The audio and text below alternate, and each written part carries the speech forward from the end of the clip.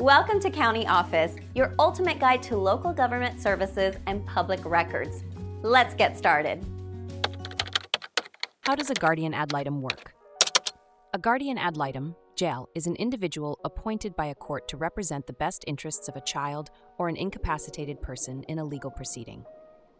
This appointment is typically made in cases involving child custody, divorce, allegations of abuse or neglect, or guardianship matters.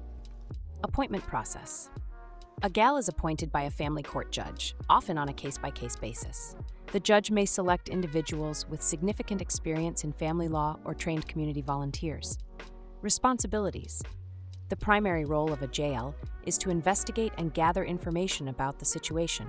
This includes visiting with the parties involved, speaking with the child or incapacitated person, and monitoring the situation to ensure the best interests of the individual are being met.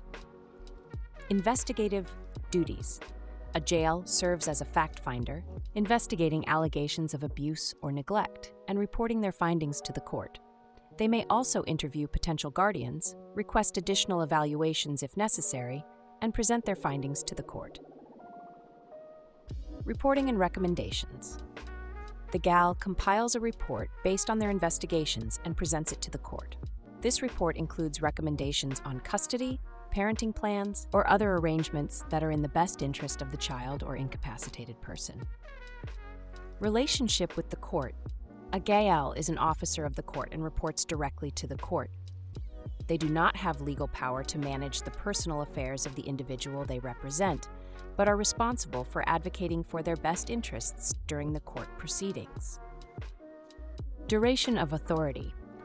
The GAL's authority is temporary and lasts only for the duration of the court proceeding. Once the dispute is settled, the GAL no longer has legal authority over the child's or incapacitated person's interests. Payment. In family law matters, the fees for a GAL can be assessed against one or both parents, or split based on their income ratios. In guardianship cases, the guardian may be responsible for the GAL's fees, which can sometimes be paid from the guardianship estate. Distinction from other roles. A GAL is not the same as a guardian, who has broader responsibilities to protect and manage the well-being of an individual, nor is a GAL the same as an attorney ad litem, who serves as a legal representative for the child.